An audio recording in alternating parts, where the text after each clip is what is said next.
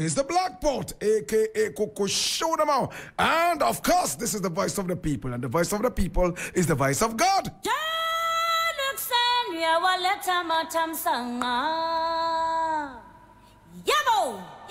Now there are so many stories making the headlines right about now, my brother, my sister, and we need to look at this straight away. Remember, this is from the newsreel, and we always endeavor to keep it real.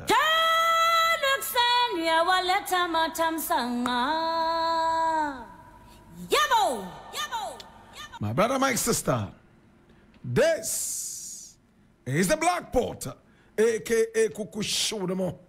And now the very first story I would like to look at today.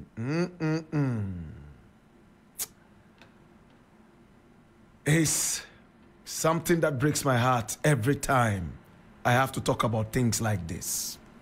I'm reading this from my Joy Online, and it says, I am nearing my grave. Kidney patient cries over dialysis costs hike.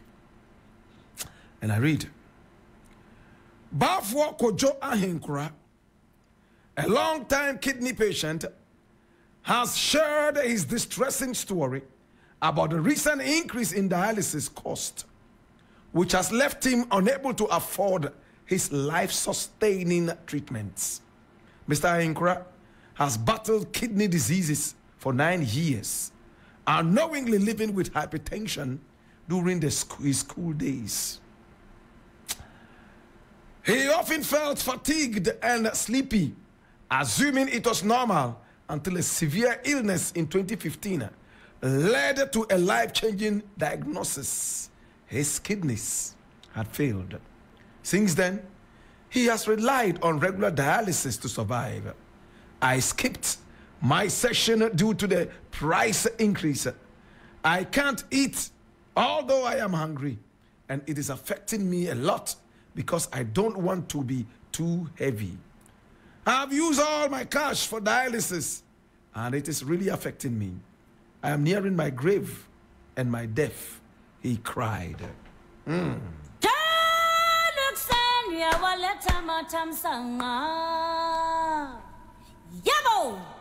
The country has failed us. 2 months ago, a young man came here. He wanted to speak with Captain Smart. Whilst he was waiting to speak with Captain Smart, I came passing by. A young woman approached me and asked me to excuse her to speak to me for a few minutes. I said, okay, even though I was in a rush, which I always do. I'm never too much in a rush to speak to people. We put people first. My brother, the young lady pointed at the man sitting there and said, this is my husband. We are here to see Captain Smart so that he would help us at least meet some wealthy people to help with the dialysis of my husband. That is my husband. The man looked very feeble and pale. Today I'm sad to say that as I came into the studio, the lady sent me an obituary. The man is gone. He's gone. I am looking at the obituary right now, and it breaks my heart. Was there anything we could have done to save this man? Has the nation failed the man? How many more tens, hundreds, thousands, tens of thousands of people in this country would go through the same route? They say there's health insurance, yet there are some health bits that the insurance cannot insure. Interesting. My brother, many people have spoken about this dialysis thing. It looks like our nation keeps failing us every now and then. Imagine this was China. They would have free dialysis. England, free dialysis. South Africa, free dialysis. America, free dialysis. You would have free medical care. That is a civilized nation. In our country, Civility is a thing of the past. When politicians come in to campaign in order for us to vote them into power, we seem to momentarily forget some of these very important things. All we are looking for is money for our pockets right now to buy kenkey and fish, as if we will not eat again tomorrow. It hurts me. Everybody is looking for a bribe. Oh, the politicians are coming again. They must pay us before we vote for them. After they have paid you, what is next? They come in and they have to recoup everything they spent in rising to the highest office of the land.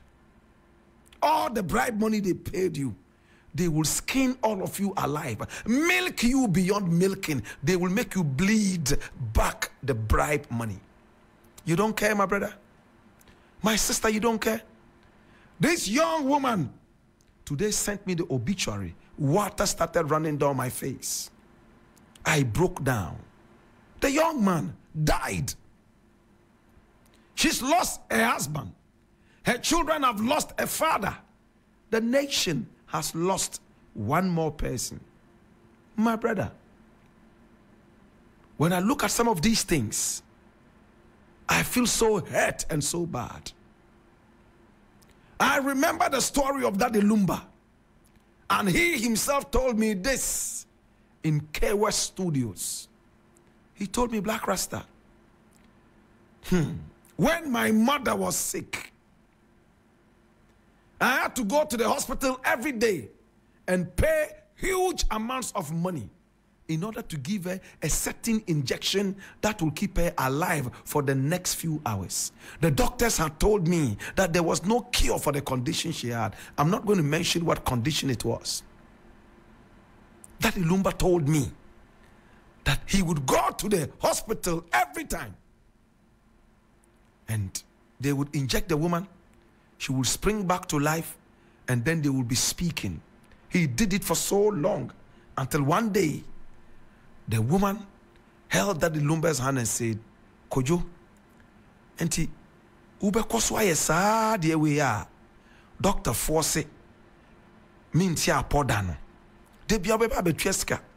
No ma wo me panie. Panie no mo wo me wi a. Na ma kasa 2 hours, 3 hours. Na ma sa ko back. Ubatuma akoswa yesa. Sa usika nyina besa. Ma and then your last one. Omo wo me panie na ye bon komo wi a. Membe wo me panie biom. No bono edin. Faska no hwe wo ma no. Me nananom no. When Daddy Lumba told me this, tears ran down my face. What was the condition the woman had? Daddy Lumba said right after the last injection, he spoke with the mother and they embraced. The idea was that the mother did not want him to spend all his life savings on a disease that was incurable. Daddy Lumba said as he was walking out of the hospital, he looked around, looking through the windows to see his mother's last days. The moment the mother was slumping back, after the power of the injection was gone, he ran back and paid again for the mother to be injected. He embraced her again and said, Mommy, minti mi show sa my own wusa. Sky dien said, Oh, kojo men yesa. Minana nom no, omu yes kano. Fasha omu wate. Mi dia ma bomb Blakk Rasta. Hey! Daddy Lumba said after the injection, the doctors took him outside, far away, put him into the car and asked him to go home and that they would do well to keep the woman. A few hours later, they called him that the woman was gone. My brother, it is sad how our insurance in these hospitals, the health insurance, continues to fail us. Doctors are making mistakes left, right, and center, taking lives of people. And it looks like in this country, there is no accountability. How many doctors have we sued in this country for foolishness and carelessness? This is not to say that our doctors are not doing well. Far from that. But there are some doctors who are professionally inept, professionally dead. My mother was sick whilst I was in America teaching in some of the universities.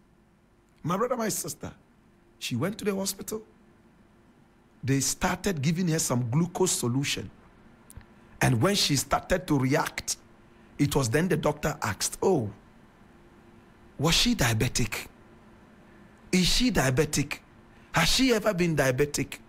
You didn't care to ask all these things before giving her sugar. The woman died at the Tamale Modern Hospital.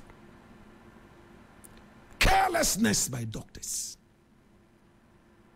Some doctors never ever account. The other day in Takrady, there was a woman that was sent to the hospital. There were some people who had been involved in accidents, and the doctor had so much work on him. He quickly declared the woman that had come in as dead, without any checks, nothing, no test. They took the woman to the morgue. The mortuary man put the woman down, ready to prepare, strip her naked, and push her into the refrigerators. But first, he had to go out and drink apeteshi. As he was coming back, he was singing those apeteshi songs. The woman sat up and was shocked, seeing dead bodies all over her.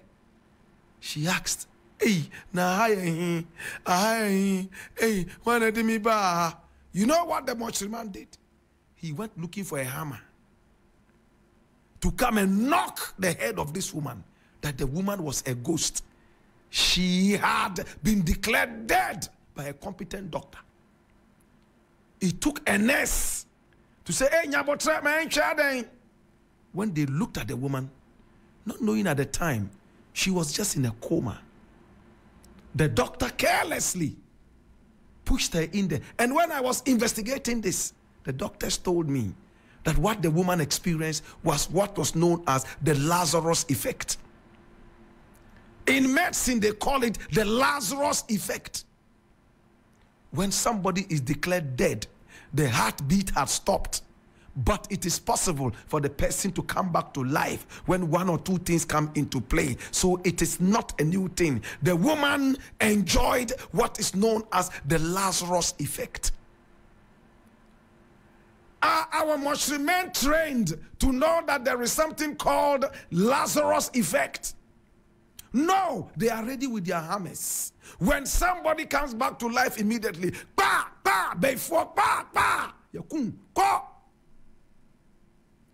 how many innocent Lazarus affected people, my brother, my sister, have been knocked back to permanent death?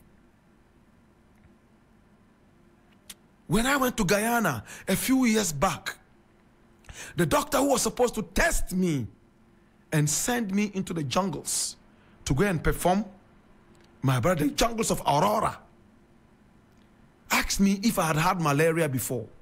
I was shocked at this question, because coming from West Africa, malaria is our middle name.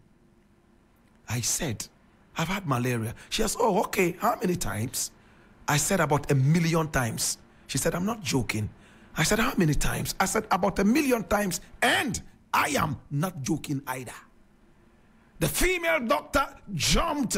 Her heart leaped into her mouth. She started running diarrhea and shaking as if she had bili. This man here says he has had malaria about 1 million times.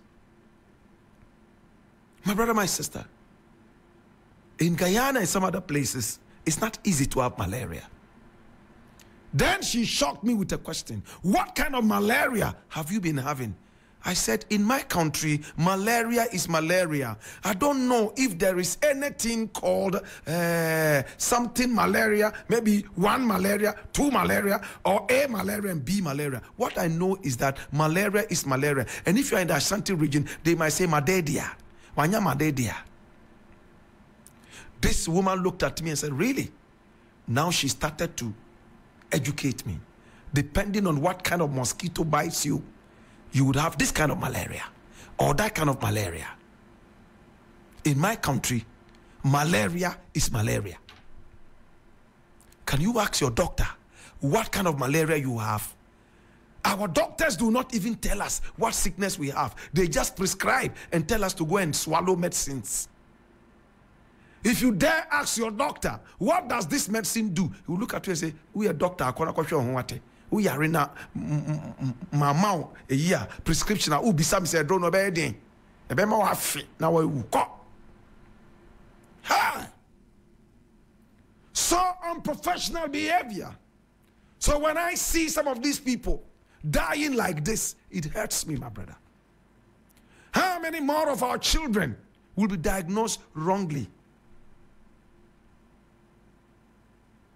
The other day, a woman so close to me, I don't want to disclose the relationship. My brother, my sister. She went to the hospital and they told her she had ulcer. Omudi ulcer, sir. The woman died. And when the woman died, she was finally diagnosed with what? Appendicitis. So all this while that we were treating ulcer, appendicitis. Of course, I understand that mistakes do happen. But when some of these mistakes happen, we have to investigate them and see whether they were intentional or not. To all the innocent people who are dying from these dialysis price hikes, I know that today, many more people would go into their graves. Tomorrow, many more would go in there.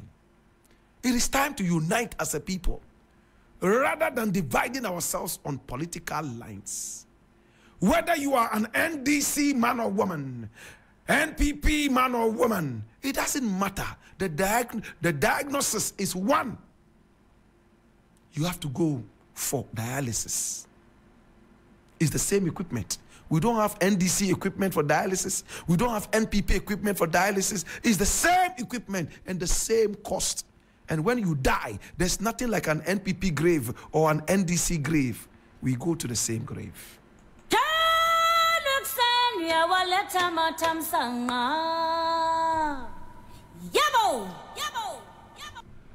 Another thing I would like to look at is another heart-wrenching issue. And I need you to come along whilst we look at this. This I'm reading from City Newsroom. And it says, woman burnt to death as mentally unstable sons set house ablaze at Ebuakwa Manshia. Oh, Irade Nyakopon. Oh, Irade. And I have pictures of the burnt house. Producer, see if you can find those photos. The story is on City News. And it's a banner headline. It says, woman burnt to death as mentally unstable sons set house. Two siblings believed to be mentally unstable are in police custody after allegedly burning down their house in Ebuakwa Manshia, located in the Achima Nwabieja South municipality of the Ashanti region. The fire resulted in the death of their mother. Oh, Jesus. According to the assembly member for the area, the brothers had an altercation with their grandmother who lives in the same house and threatened to burn her alive. Sensing danger, the grandmother quickly went to the police station to report the threat. While their grandmother was away, the brothers set the house on fire. Unbeknownst to them, their sick mother was inside the house, leading to her death. By the time firefighters managed to control the blaze, the entire house had been destroyed, and the mother had perished in the fire. The charred body of the victim has been taken to the morgue, and the police have launched an investigation into the incident. Hallelujah. In this country, we don't take mental health serious. When I'm driving with my children and I see mentally ill people naked on the street, I feel like closing their eyes and saying, you don't need to look at some of these things before you grow. It's sad. There was a day I was driving with my little children around the Accra post office. There was a madman who was having sex with a mad woman. Broad daylight, doggy style. Hot doggy style between a madman and a mad woman. You know what? There was a heavy traffic because people were videotaping them. Madman was slapping the buttocks of the mad woman, pa, whilst he was fighting back, pa. Hey! My little children raised their head, they wanted to see. As for the little one, who at the time was only about 4 years, said, Daddy, what are they doing? I said, they are fooling. Let's go. Oh my God. My brother, mad people slap us every now and then on the street. The nation has failed them again. Mental illness is not a disgrace. How many more times would we unleash mentally ill people on our streets? Some of them stripped naked on the streets. Some of them you see masturbating night and day, including the women. The women masturbate too. There was a mad woman I saw at a shaman. In fact, a mentally ill woman masturbating at the Ashaiman market there. And people gathered, clapping, and taking videos to post on social media. What are we doing to ourselves? Hey, where are all the institutions that are supposed to have all these people around so they can be given proper treatment? The mental hospitals are all inundated. There's no space, no medicine. A nurse at the mental hospital told me, Blakk Rasta, I pray you don't come and work here.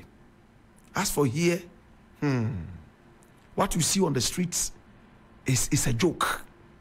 If you work here, within 1 month, if you don't get crazy yourself, no, then you are not a human being.